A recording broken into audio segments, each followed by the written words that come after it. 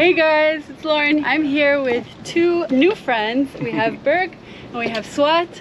Swat has an incredible YouTube channel. He's a sport fisherman out of Turkey. So they're here in Miami visiting. I'm hoping to show you guys a good time. Yeah.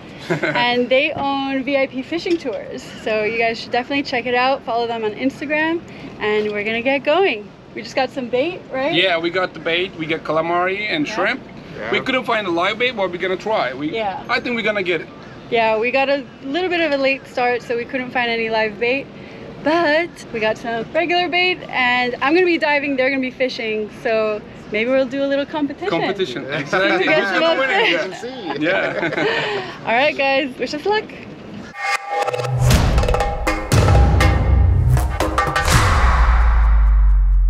So today started out super cloudy and a little rainy, but it's coming out to be a perfect day. Look at that.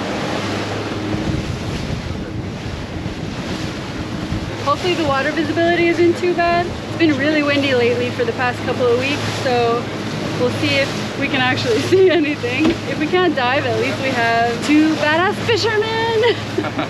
Hi guys. Hi guys. So no matter what, I'm sure we're gonna get something. So we're not gonna go hungry. Guys, check out this insane rainbow. It's been raining all morning. Look at that. It's so vibrant.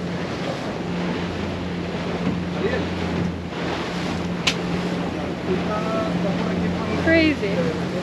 Sashimi de yapacağız. Yeah, do you like sashimi? Yeah, we have a soy sauce also. Soy sauce, yeah. We can make sashimi right away. Yeah. All right. Okay. Yeah, we definitely have to do that. Who is win? We will see. Who's gonna win? We'll see, yeah. Who is win? Laura. Sure. What I did was... No, I'm not sure. She's really competitive. I forget who it was. That was in charge of all the artificial reefs and wrecks. I looked at the website for days. Alright guys, we just got to the first spot. Gonna suit up, get into my wetsuit.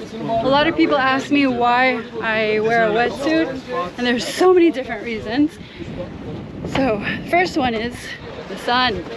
It's trying to burn you. So if you have that extra protection, then you don't really have to worry about that. And then another reason is exposure to the water. I mean, even if the water's warm, right now I saw that it's about 77 degrees Fahrenheit, which a lot of people would consider warm, but it'll strip your body of heat really quickly. So if you don't have a wetsuit, you're gonna get super cold, you're gonna be shivering, you're not gonna be able to hold your breath very long. And then another reason is obviously protecting you from any structures or getting scratched. I mean, I've been bitten by so many fish. I still have a scar here. I don't know if you can see it. That's from a wonderful triggerfish that bit me. And I also got bit by a lobster. So wetsuits are just perfect for keeping you nice and warm and keeping you protected from jellyfish, different fish, I mean, the elements. So highly suggest wearing a wetsuit. You gotta wear it. Look at this turtle. Oh, shit. Yeah, he dove down. So Burke was saying that in Turkey, it's a bad sign if you see turtles, because then apparently the fish aren't biting. But here in Miami, there's always turtles. A seagull is the good sign. Seagull's a good sign for everyone. We got seagulls. Alright guys, I'm gonna get suited up now. I catch this with this one is 30 kilogram amberjack. No way. Yeah. These are I have videos in my channel. Japanese? This one. Yeah, Japanese. Gamakatsu. Is my best hook. His favorite never hook. open, never. Nice. I have a friend. This size I catch marlin this year. Swordfish actually. It's like 150 pounds. 150, 160 pound swordfish with this little hook. Yeah. What's this weight? After he put that on the video on the YouTube, it's all sold out in Turkey. You cannot find any gamakatsu in Turkey now. You cannot find. It's all sold out. Yeah. Like, next time don't tell anyone. In case you're wondering, I have an incredible sponsor called PoloSub Italy. They make all of my wetsuits custom made to my body. You guys can go onto their website and get a custom made suit from them. They're the best. What I like to do to put them on, since they're an open cell wetsuit, which means that they have raw neoprene on the inside, is that I use a mixture of hair conditioner and water, and also like to wet my body so that it's nice and lubricated, so that when I go to put on my wetsuit, it just slides right on, super nice, and I'm ready for my dive. Oh, it's cold! Oh.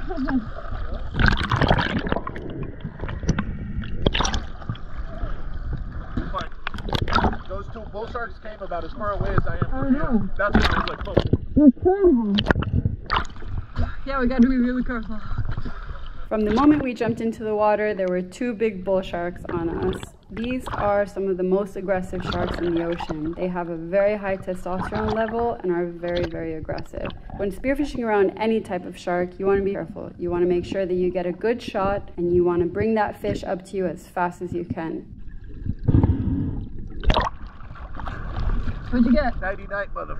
I don't know, I stoned the out of a jack. Pull it up, pull it up. Once you dispatch the fish, they're usually a little bit more calm, but you just want to have a buddy there, making sure that everything's okay. If they need to fight it off, they'll be there for you. So that's another reason why you should never dive alone.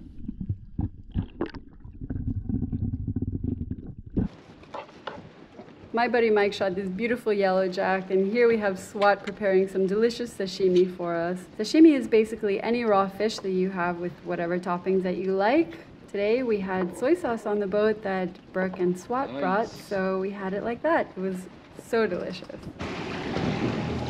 Oh, oldu. Yeah. Yeah, we got it. Yeah. Yeah. İşte Suat Yiğit. Suat Yiğit farkı alınmaz denilen balığı da alıyor. İşte bu. İşte bu. Woohoo! Bu yaptığı için de değiştirmek istedi. Şimdi gözlük değiştiriyorlar. Efendim? Evet.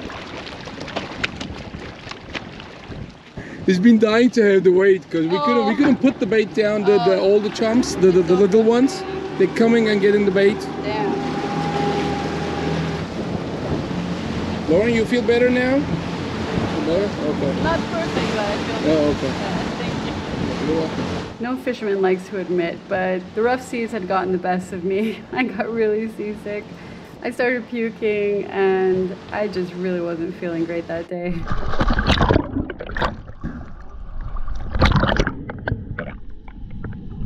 On this dive, I still wasn't really feeling well, so I forgot to turn on my GoPro while I was down there. But I saw a bunch of muntins and porgies, but they weren't big enough to shoot, so I let them pass, and I decided to just go up.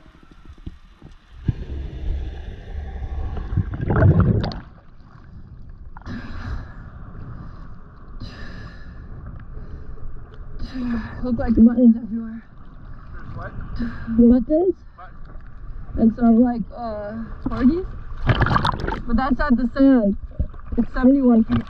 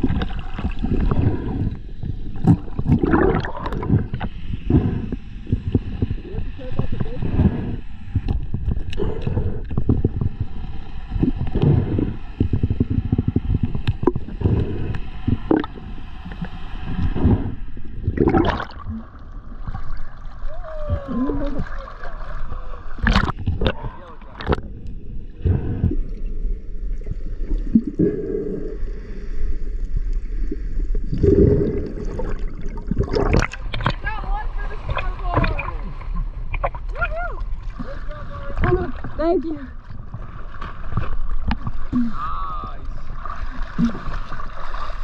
Git. Bunları normalde salıyor arkadaşlar ama. Evet, evet.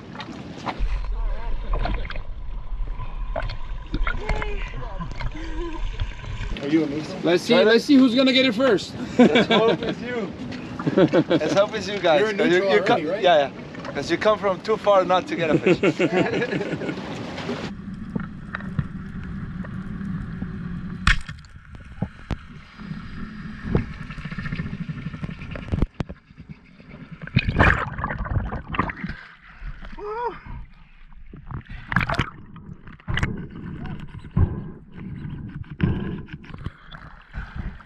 Hey, Lauren, when you see it, shoot it, because I shot it badly. Okay.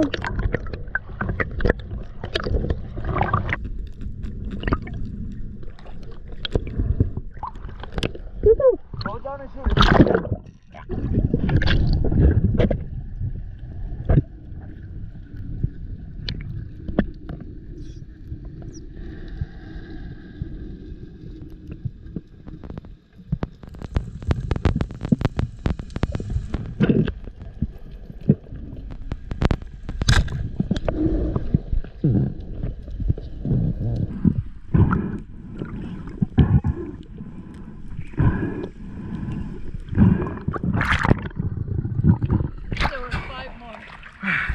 Why didn't you shoot it?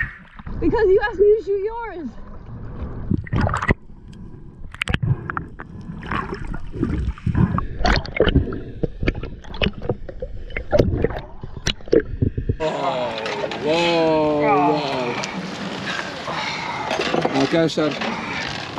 Arkadaşlar bayrağı silin. Alright guys, so a little update. I got in a yellow jack and these sharks were like, well, Mike said that there were a bunch of sharks, right? Yeah, no I don't. Big bull sharks, I'm f***ing with big bull sharks. Probably not supposed to curse. Yeah, you're not supposed to curse. But yeah, there were a bunch of bull sharks hanging around and then... You're being lost. Oh, you're saying you lost? Yeah, we admitted. Admitting defeat. 8 million waiting hour. Yeah. That's not bad. Now Jose and I jumped in and he got himself an AP. Nice. Let's go. Beautiful. Nice one. This is great one. Yeah, thank you. Good fish. Very good catch. Good job. Yeah. So I didn't even see what he shot. He just said, take a second shot, take a second shot. So I dove down and I see like 5 or 6 more ones all swimming around it. And I was like, oh man. So I didn't shoot one so that I could save his. We lost it. Very big one. Oh my god. Damn it. Maybe cut the line. Cut the line? Maybe. Oh, 1 pound. I'm here getting undressed because I've been puking all day. And I finally had enough. But he thought he had something big. He was really bending his rod. Guys, I feel like such a wimp. I'm not feeling well at all. So I took off my wetsuit, just got a little change and I'm laying down. This sucks. I usually just jump right back in the water, but the water's so cold and I brought too thin of a wetsuit, so it's really not keeping me warm enough. So I'm calling it a day. I got my yellow jack. Jose got a AP. Oh, I should have shot one instead of putting a second shot into his, but next time. Are you thankful at least? Not at all. Could have gotten it without you shooting it back. Well, that's what we call an MFer. No, thank you very much. You're welcome. I appreciate it. But we're gonna see if we can get some fish on rod and reel, and then we're gonna probably head back in, and I'm gonna show you guys how to cook the yellow jack that I love so much. I'm really looking forward to showing you guys that. Aren't you gonna show me? Alright, I'm seeing if I can stand me up. But look at his setup. We didn't have any sinkers, so he's using what he has. I feel bad because when they reached out, I thought that maybe they were bringing their own gear, because like when we go spearfishing, we always bring our own gear and all that, but they do sword fishing and all this sport fishing, so all of that equipment's way too heavy for them to be bringing with them on a plane. So next time they come, we're gonna set them up with the right gear so that they can definitely be more successful. So next time.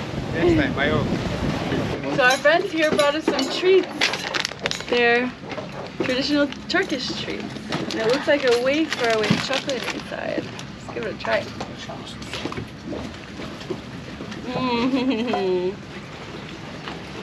Is it good? You like it? Thank you so much. I'm sure you're hungry, yeah? Turkish delight as well. Sorry? We bring you the Turkish delight. Yeah. So they try that one too. That's even much better. It's famous Turkish delight. So we're from Turkey. We bring it. So how was the fishing experience? Yeah, good day, No bueno, no bueno. Day, fun day. They're like, well, You Lauren catch, brought they us a catch, you rod catch with also. nothing. Fish. This is very good, very good day. Look at these treats that they brought. Yeah, that's it's like cotton candy, but Oh, it's yeah? good, yeah. So cool. And then this Traditional one, dessert. This is the Turkish Turkish delight. delight. I don't know if I've ever tried this before. You never tried it before? I don't know. I've tried them, they're You delicious. should try it. Yeah, yeah. That's nice. It's so good. Hazelnut? This one is the hazelnut. Like it's good. Sular mı orada? Those are those Banshee blades.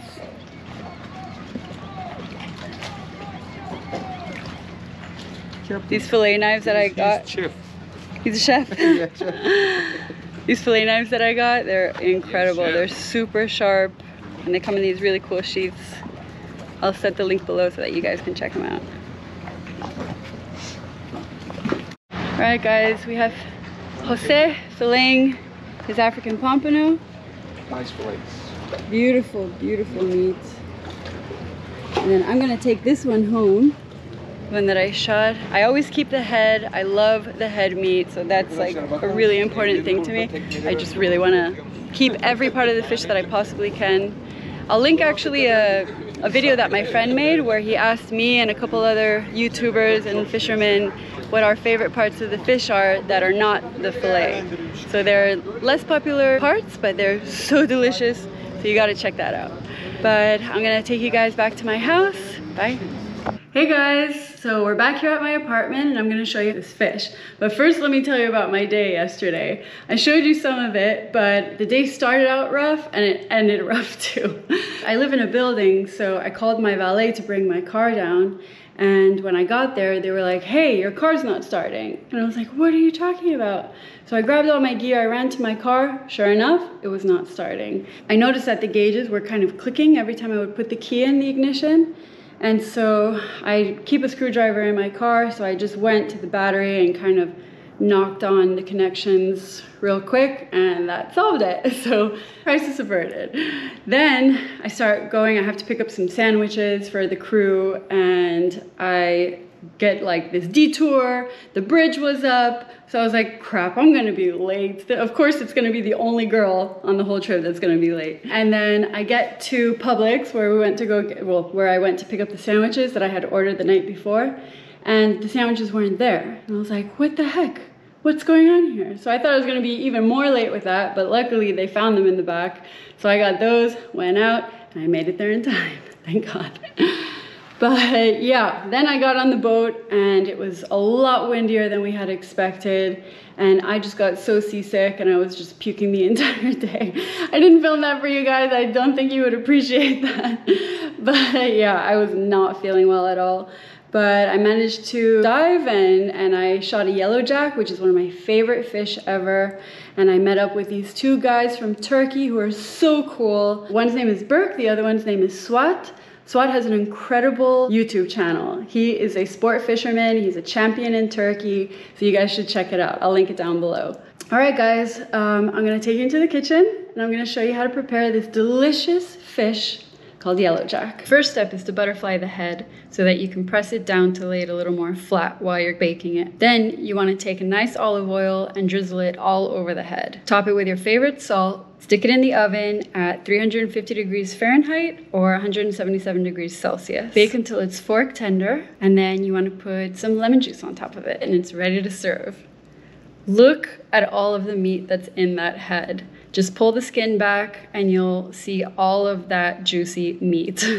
Look at this cheek. You never want to forget about the cheeks. Look at how juicy that is. It's incredible. The obvious benefit of utilizing every part of the fish is that you can just make that many more meals out of it. You can use it for appetizers, you can use not only the fillets, you can use the head, you can use different organs, you can use the collar. There's so many different parts of the fish that are just so delicious and so underutilized. But in 2022, I know we're all trying to do our part to be more sustainable, and we all want to see the fish population thrive.